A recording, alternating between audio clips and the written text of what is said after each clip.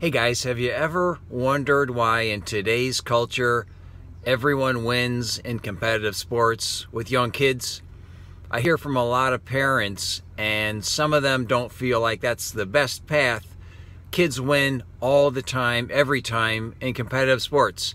A little different than it was 1 or 2 generations ago. Well, when it comes to strength training, everyone does win. This is a surprise. There's no such thing as a non-responder when it comes to strength training and getting healthy. This has been studied, and the question was whether or not some people get healthy and other people don't. The answer is everyone wins.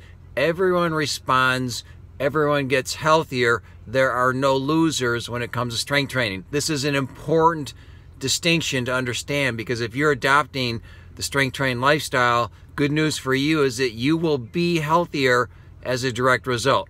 There are not humans that don't get healthier. Let's be clear about this.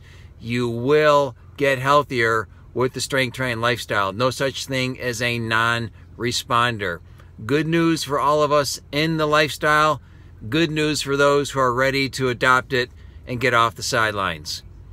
This is day 428 of Train Like a Champion.